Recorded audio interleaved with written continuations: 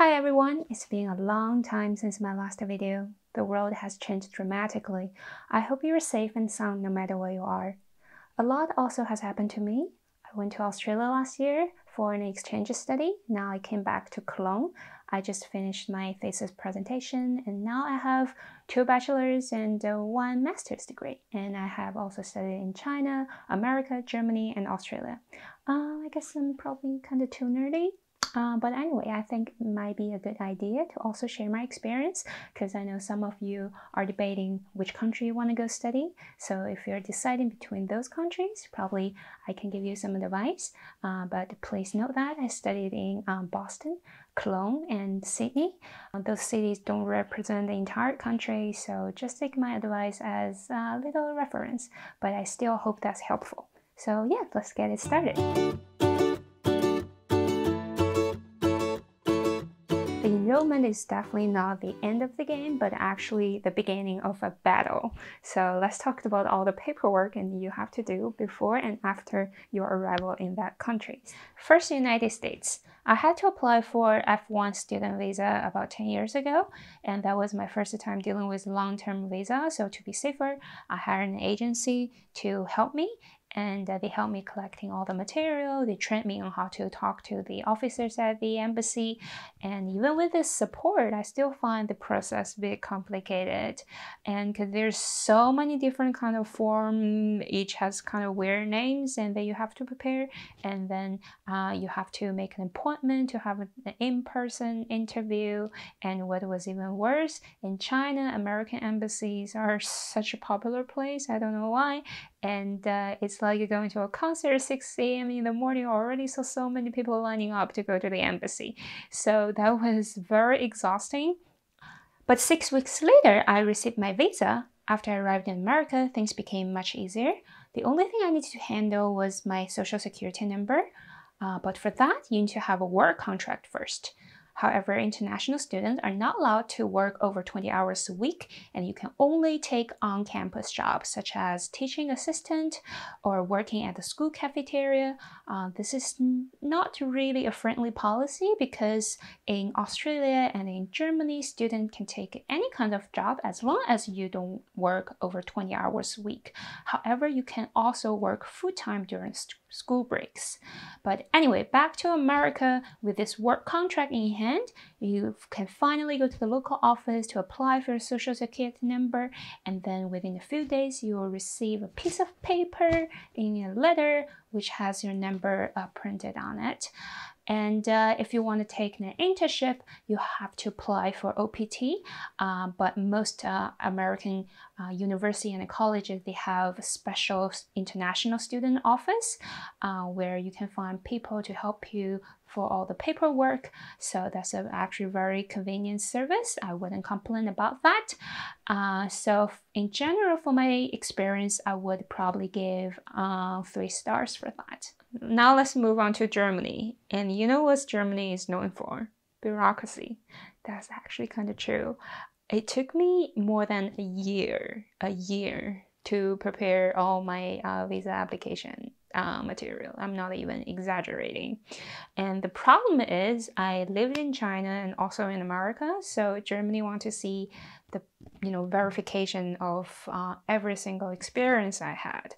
So in order to do that, I need to send my transcript to a third-party agency, one in China, and all my American experience, then I sent to that in America after 4 or 5 months, and then they send this result back to me, and I collect all this material and send them to another third-party agency in Germany. It took them maybe another 2-3 months to verify everything, and they finally send this result to my school in Germany, and then my school finally can send me a letter, and then with this letter I went to the consulate in Boston. It took me another 2 months to finally get my German visa.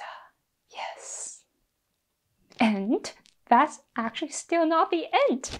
After you arrive in Germany, there are even more things that you have to do. First, you need to register your address. If you don't do that, that's illegal, and also you cannot receive any letters in your mailbox.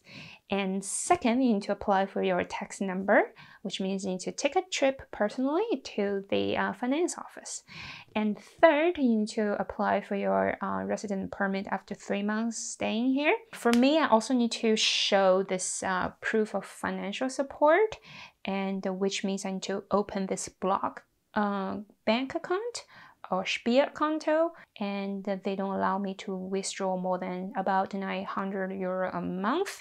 So the length of my resident permit depends on how much money I put into this bank account, and it's a pretty crappy service also, and they also charge a pretty high service fee. But what can you do? You have to do that.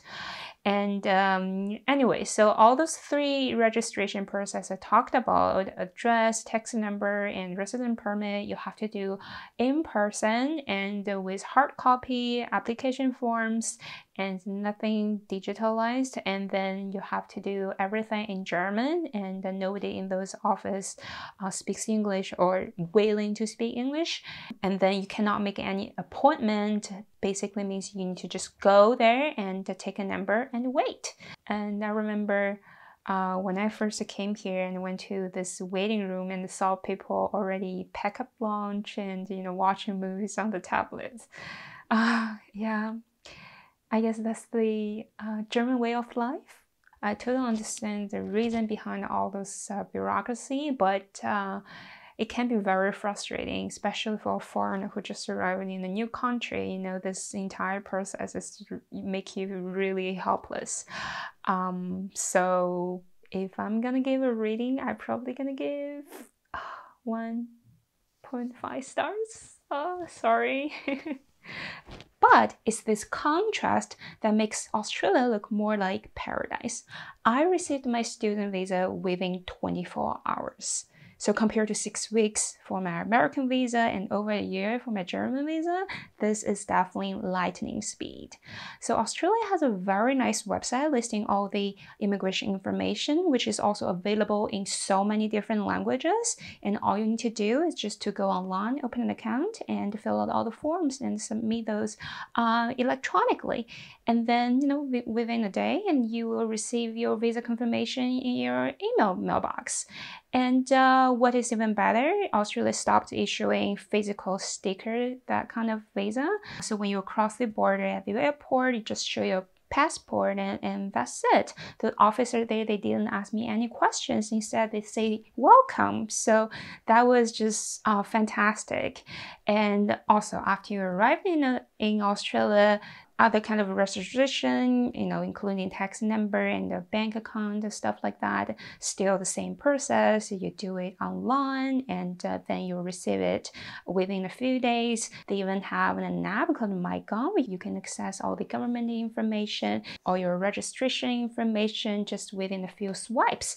What's even more, Australia has TV network called SBS, which provides programs in different languages, and they even have ethnic business award or multicultural media award that give prize to people who have immigration background but made some contributions either business-wise or media-wise to Australia. And this year in January, I went to Adelaide for their Australian Day celebration, and they had a parade which was just a showcase of the diverse communities living in that city with performances and activities, different food trucks from different cultures.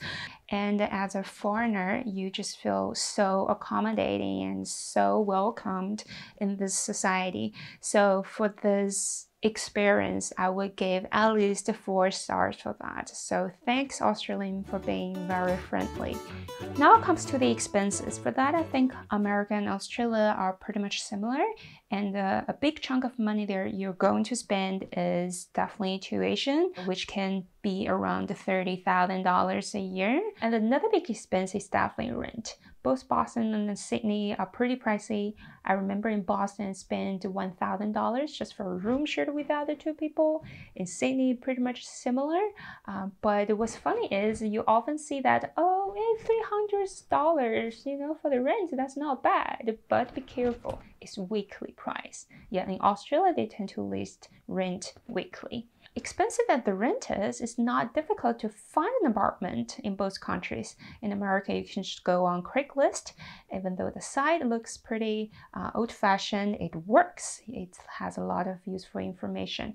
And in Australia, you can go on flatmate.com.au and you will find an apartment within 2 weeks. Another big spending is perhaps insurance or anything medical related, which America is very notorious for. But as an international student, you can just use affordable international student private insurance, which charges you only maybe $40 or $50 a month. But that doesn't mean anything because most insurance has deductibles, which means you have to pay a certain amount of money out of your pocket first within a year, and after you spending that money, which can be 8,000 or 10,000 for this year, and the insurance company can finally come to cover your medical bill. Even though they say they will cover 80%, 20% is still pretty pricey because everything medical related is expensive there. For example, a regular blood test can cost you $300, and ambulance ride charges you at least $1,000. I remember I had my wisdom teeth, taken out. It cost me $4,000. Australia is a little bit better, but if you're not Australian citizen, you cannot access to their public healthcare system, which means you need to still pay a lot out of your pocket. For any doctor visit, you pay like 30 Australian dollars, and for a blood test, you pay $300 out of your pocket. And even with those insurance that I talked about, they don't really cover, your chronic disease. They only cover those accidental things. For example, you had a car crash, they probably can cover something. So if you decide to go to Australia or America, definitely try to be safe and don't get sick, or that's gonna cost you a lot. And then comes to transportation. In Boston, you can buy Charlie card to go on subways, buses, or ferries, and you can buy this monthly ticket for $90 for unlimited rides. But as a student, you can also apply for semester ticket. You pay $400 for 5 months. So there's a little bit discounts over there. But bear in mind that the subway system in Boston is perhaps one of the oldest in the world. So you gotta have some patience. In Sydney, they have Opal card. You can use it to access subways and light rails and buses or even ferries. As a student, you can also apply for concession rate. Depending on the time of the day, whether it's a peak hours or not, you can have up to 6% off. So that's a pretty good price over there. And then cell phone plans. I would say America and Australia, they both have pretty strong and fast network. And for the data plans, it's, pretty affordable. But in America, it depends on how many lines are in the same account. The more lines, the cheaper it can be. So for Verizon, you spend $70 a month for unlimited data and $90 if you want a 5G. But if you put more lines, like as a family account, you can spend only $35 on unlimited data. So that's a huge difference. That's why I remember in America, I have so many classmates, they, just became family. They're not family, it's just a way to reduce cost. And Australia is also very digitalized. That's why the data plan is quite affordable. I remember the lowest package I can find is 10 gig monthly. That's a lot of data if you're talking from European standard. People use a lot of video streaming, Instagram stories and TikTok stuff. And the price is also reasonable. So for that, you pay like 30 Australian dollars. So yeah, that's definitely a steal. And then grocery shopping, both Australian and American supermarkets are huge and offers a lot of products. And they also have sales going on very often. You see those 50% off or buy this, get that for free. And you also have so many coupons attaching to the bottom of your receipt. That I find very interesting. In general, I will give both countries for the expensive part 3 stars. Now let's talk about Germany. One thing to note that is that I live in Cologne, not in Munich. Munich's perhaps the most expensive city in Germany, which has 30 to 40% higher price than the rest of the country.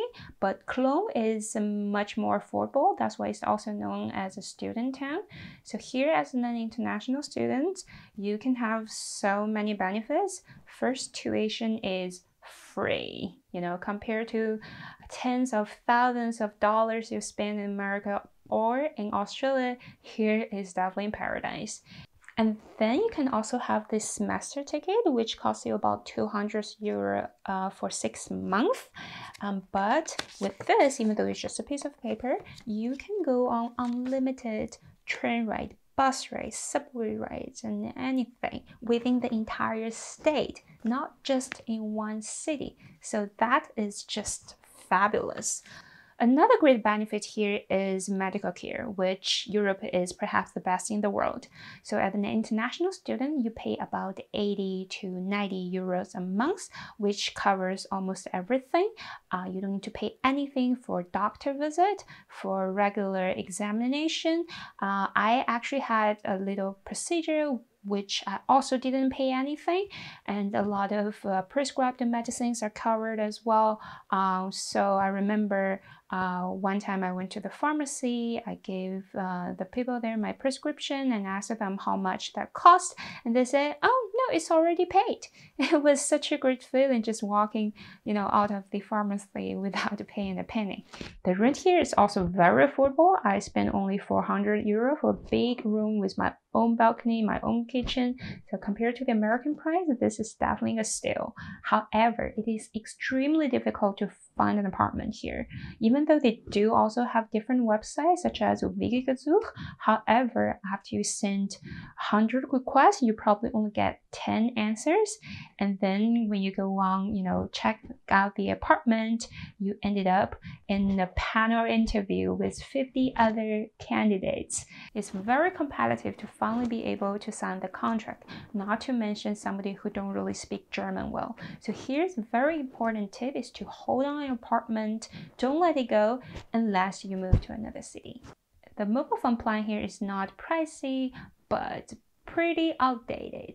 So you spend about 15 euros for maybe 3 gigs a month, and it's not fast, and usually you will lose signals while you're riding on a train.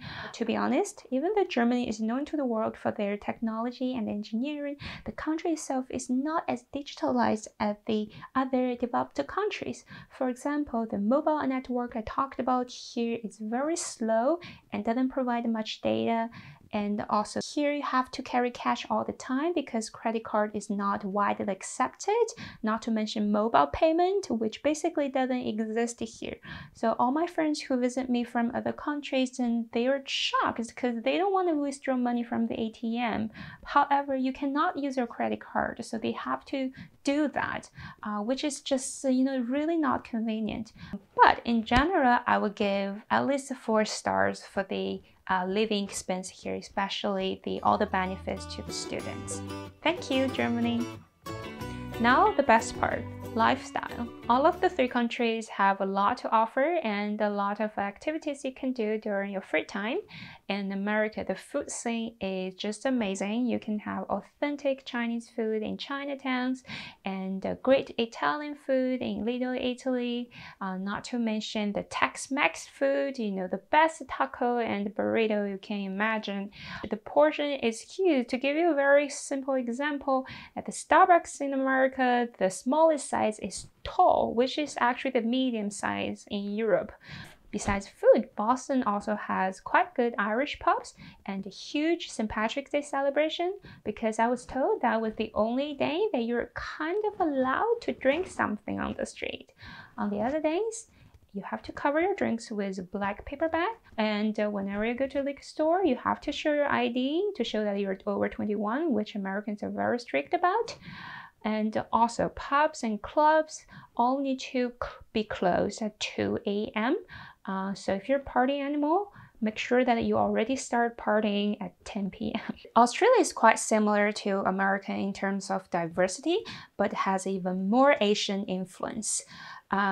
because it has a large Asian population here, and also its location is quite close to Asia as well. So here you can take a trip to Southeast Asia very easily for a vacation, which is like how easy it is in America to travel to the Caribbean. And but the Asian food here in Australia is even more authentic. What I noticed is that a lot of popular restaurant chains in Asia, they tend to open a branch in Sydney, so there you can actually enjoy the restaurants that are currently also very popular in the Asian countries, which are modern and creative and also authentic, which is not like those old, Chinatown kind of restaurant that serve westernized Asian food. And every Friday night, there's a night market in the Chinatown in Sydney where you can find the different kinds of street food and bubble teas and snacks. So if you're a student from East Asia, I don't think you will be feeling homesick at all. Now comes to Germany. It is also very diverse here, but it has a more Middle Eastern and African influence. What's interesting is, so whenever my friends visit me from other countries, I would take them, of course, to the German restaurant to have pork knuckle first, and then I would take them to the most popular restaurant here, which is called Kebabland. They have very good kebab and spicy bread. So here you will also find, doner shops everywhere, a lot of Turkish markets and bakeries, which I personally actually find very exotic and nice.